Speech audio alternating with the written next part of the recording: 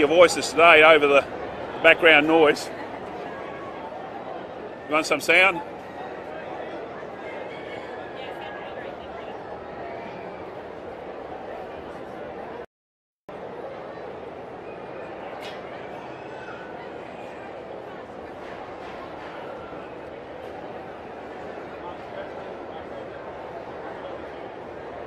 Okay, 1, 2, 3, 4, 5, all good.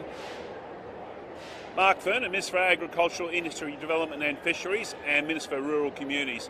Can I say what a pleasure it is to be here at the Ekka after 3 long years and 2 missing out on those shows. We're back, bigger, brighter and better. So I want to encourage everyone to come out to Ekka today on this Sunday. Finishes next Saturday, so make sure you come along. But when you're here, have a look at the animals, talk to the farmers, catch up with them, see why we're known all around the world as providers of the best fresh green produce nationally and internationally. We've got plenty on offer here, so turn up, have a good time, bring the family, bring the children and have a great day. I'll hand over to Murray. All good?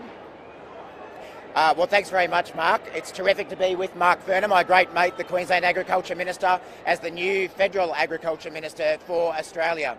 The Ekka is an institution, as all of you know. I've been coming here since I was a kid, bringing my kids here as well, and it's such an important opportunity for the city to meet the country and the country to meet the city.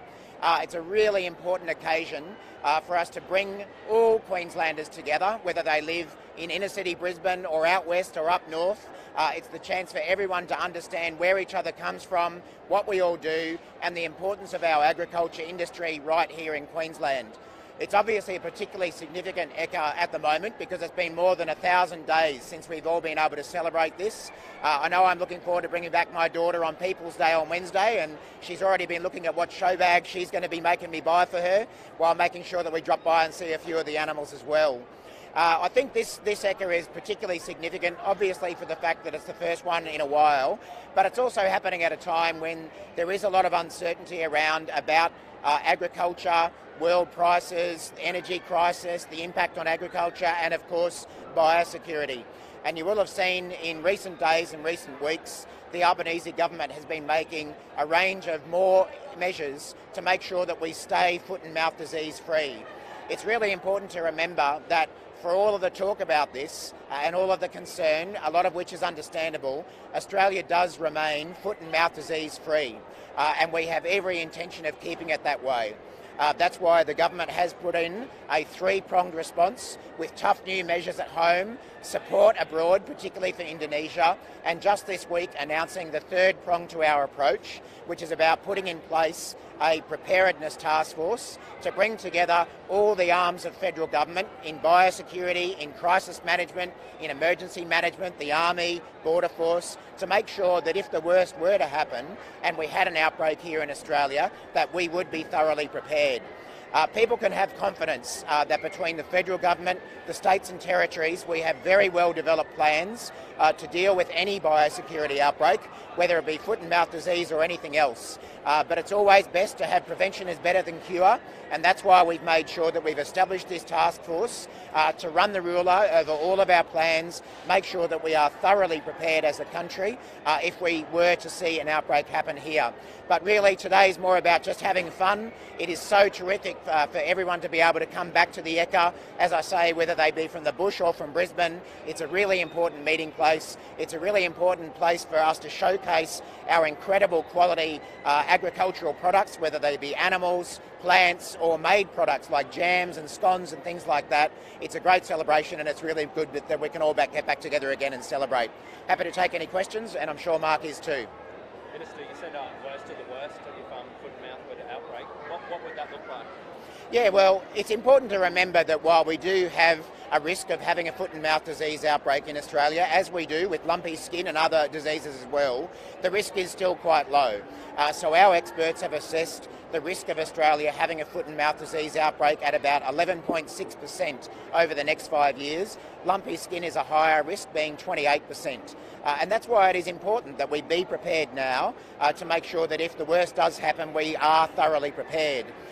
Basically, if we were to have an outbreak, the first step would be to declare a national livestock standstill for 72 hours to make sure that any infected livestock were not able to travel to other parts of the country to try to contain that virus. And then there would be urgent discussions about what more we should do next. That might include longer term movement controls, it might include vaccination programs, it might include culling. So those plans have been very well thought through, very well developed over recent years by some of the leading biosecurity experts in the country. But the point of this preparedness task force is to, as I say, bring together the different arms of federal government to make sure that everyone is working together, to make sure that everyone understands their roles and responsibilities to contain any outbreak should it occur.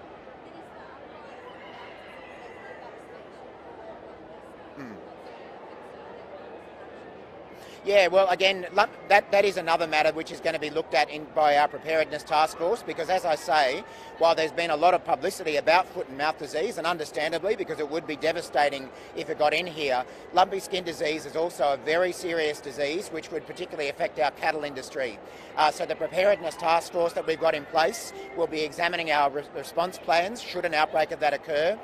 We already are providing vaccines to Indonesia, and we will be continuing to do that soon for Timor-Leste and Papua New Guinea, because the risk of lumpy skin is that it would be potentially brought here by the wind. It's a mosquito-borne virus, and what would happen is that if we've already seen that outbreak start in Indonesia, and if the winds were to blow mosquitoes from Indonesia to Timor-Leste to Papua New Guinea and then potentially into northern Australia, that would be a serious risk for our cattle industry. So providing those vaccines and other technical support to other countries is actually in our national interest, just as it's in the interest of those countries to help them get it under control.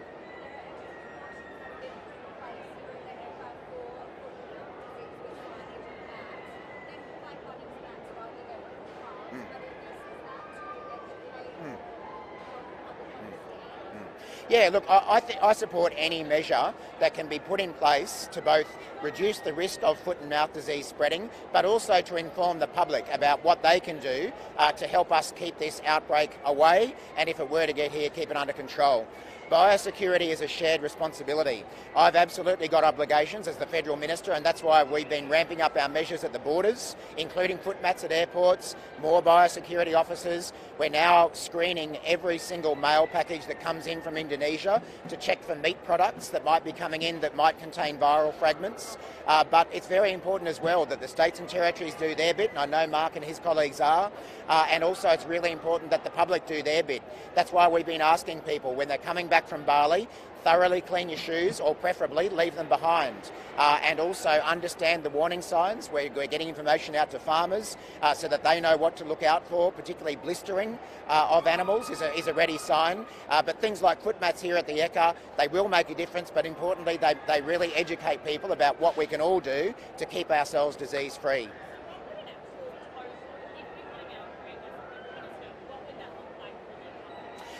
Well, if there were to be an outbreak of foot and mouth disease in Australia, that would be devastating to our livestock industry.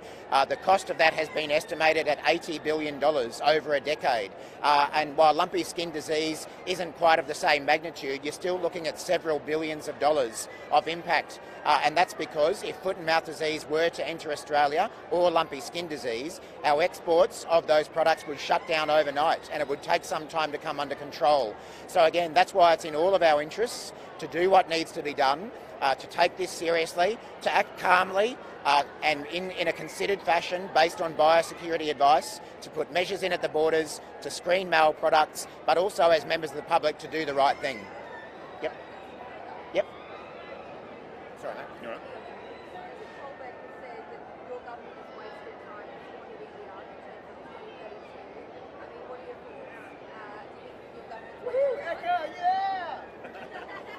One of the main reasons why we won the Olympic and the Paralympic Games for 2032 was because we worked together with all levels of government.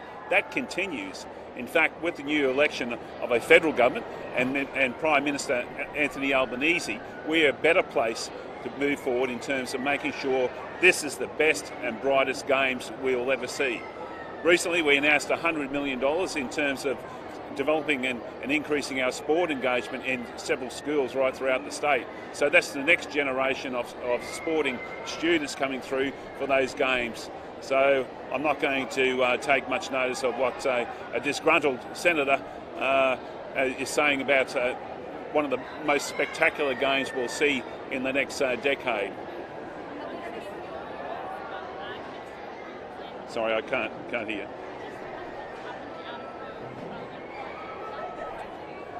Come up.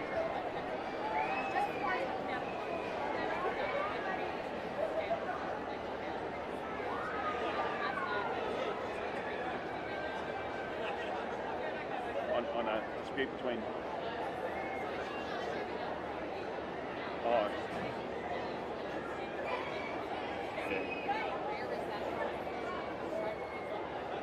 That sort of incident, that criminal incident, is very rare on farming properties. I've never heard that, certainly in my period as the Minister for Agriculture. Our hearts go out to those families that have been impacted by that result, no doubt. But once again, that's a criminal investigation the police will be dealing with. I'd certainly be interested in the final outcome.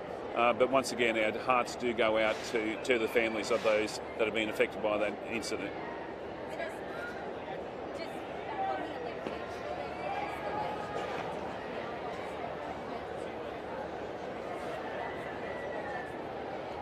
In terms of the games? Look, absolutely. We're completely focused on these games. That's why we're working both in all levels of those that are on the committees, those that are engaged in it. There's a whole escalation of looking at Queensland produce through the purchase of matters that will assist in terms of making sure these games are the best we've ever seen.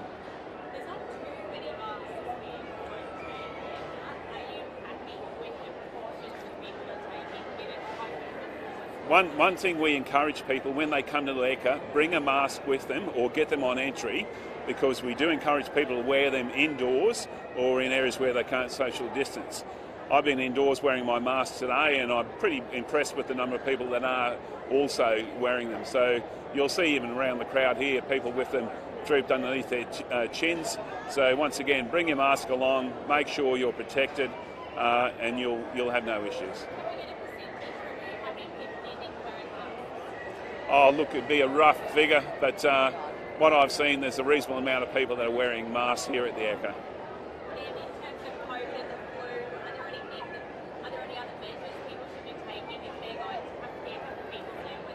Well, certainly if you're not feeling well, the best thing to do is stay away from the Ekka. We don't want people coming here spreading, whether it be the flu or COVID. Make sure you get tested if you're not feeling unwell, and make sure you look after your friends. That's the important outcome to keep away from the Ekka if you're feeling unwell. In terms of the Ekka numbers, it's relatively streaming through on a reasonable base, and no doubt with the pre-ticket sales, that was the nature of protecting people that come to the Ekka, but also making sure there's no super spread as a result of the numbers that they're prepared. Anything else? Thank you. Thanks, everyone. Just going to get some overlay, Yeah, I think. sure. We'll do some overlay walking through the cattle, if you like.